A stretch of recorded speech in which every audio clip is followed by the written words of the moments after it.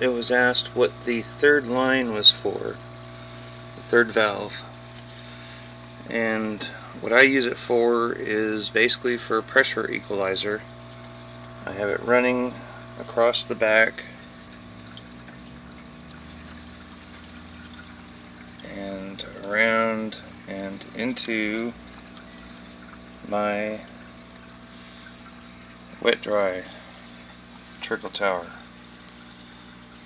and what it's going to be used for is to equalize the pressure, vacuum and or pressure, more than likely just a vacuum, of the canister.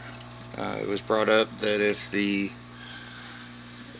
intake was to clog on the filter, that the canister might run dry and then the motor burned out. So with this, what it allows me or the canister to do is to draw off the water from the wet dry if needed.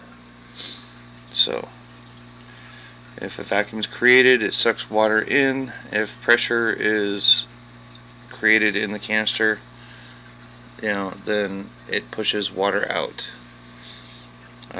Still a little bit of a work in progress, because I'm still playing with it. It's just it was a thought. As was stated, no one's ever seen something like that, so this being a do-it-yourself, I figured I'd put it in, see how it worked. If it didn't work well, then I could always turn it off. But that's what it is.